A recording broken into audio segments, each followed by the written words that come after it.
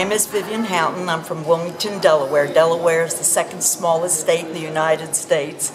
I have been on this trip for 2 weeks, and I have never, ever in all my travels met a friendlier, more affable group of people than the Iranians. They absolutely couldn't do enough for you, and they were so proud of their country, and the pride showed. But it was very clear to me that they wanted a relationship. They wanted to know more about us.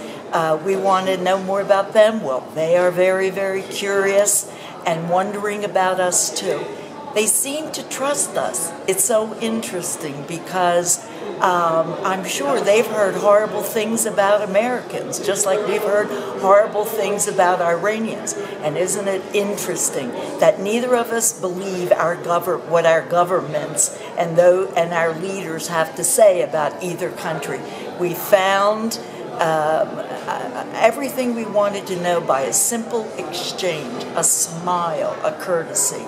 So it has been a fabulous 2 weeks for me, and probably the best trip I've ever taken. And how would you like to see something like this translated into a larger level? You've expressed kind of whether it was surprise, and maybe you should say, were you surprised at how warm the reception was? How can we take this to another level in terms of relations with Iran? Surely. My opinion is that at first I thought that they would be, because after all, we have not been very nice to the Iranians and the people. And so consequently, I was apprehensive. I was standing in line at the airport when a very young man, couldn't have been more than 20 years old, started talking to me. And when we were having this discussion, that was my baptism into, hey, these people are going to be very informative and enjoyable. And it was at the airport that any apprehension I had ended. Well, Vivian, I appreciate your sharing this. What's the message for people when you get home?